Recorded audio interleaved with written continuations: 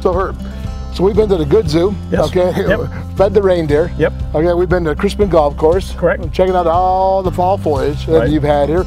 We've been up to the mansion, yes, and the hilltop, and now we're at Wilson's Lodge. Right. Okay, what's happening here? This is the hub, if you will. This is where you come, and the minute you walk through the threshold of the door, once we get into Festival of Lights, it's a winter wonderland inside. It is totally decked all the way from the ground to the top in Christmas ornaments, Christmas attire. Santa Claus is here. We have milk and cookies at night for the kids. We have entertainment nightly in the Hickman Lounge, which is on the second floor.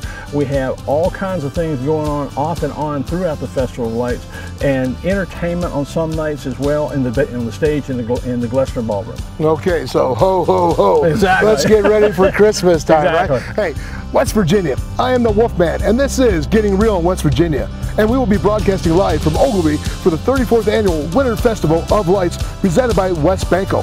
That's right, live from my Facebook page Friday, November 8th, starting at 7 p.m. I will be focusing on the many wonderful light displays and the major attractions at Wilson Lodge.